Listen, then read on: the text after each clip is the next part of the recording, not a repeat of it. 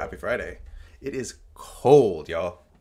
I'm Michael Leveton, and welcome to our last new episode of Halito for 2022. Let's just get right into it, starting in the Skagit Valley of Washington State, where Rico Moore wrote about the current controversy between Seattle City Light and environmental advocates.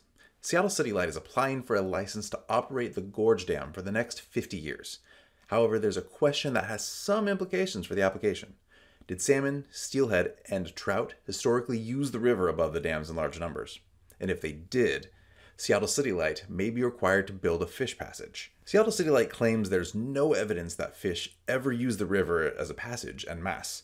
On the other hand, historical records, tribal histories, federal agency research, and even just old newspaper clippings all show that, in fact, fish did use the Skagit River.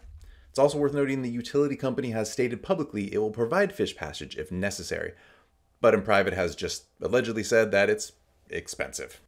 Seattle City Light didn't answer our request for comment, so I guess we'll just never know the truth. And speaking of fighting the man, let's hop over to Los Angeles. Caroline Tracy writes about an organization called Coyote Juan Maswali that is fighting intrusive land development and gentrification using the protected status of the black walnut tree.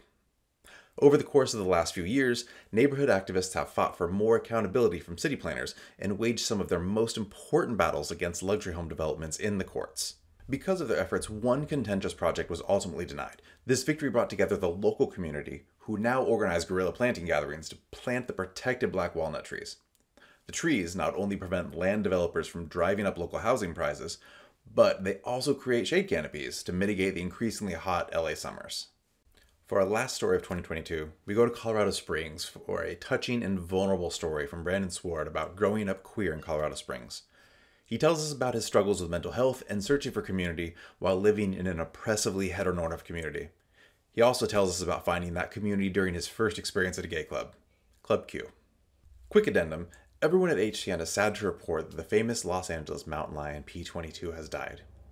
We republished Beth Pratt's eulogy of the famous cat at hcn.org.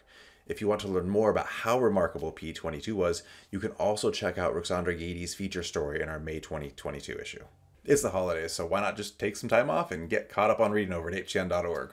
We'll be back again next year with brand new episodes of Halito. Until then, happy holidays, stay safe out there, y'all.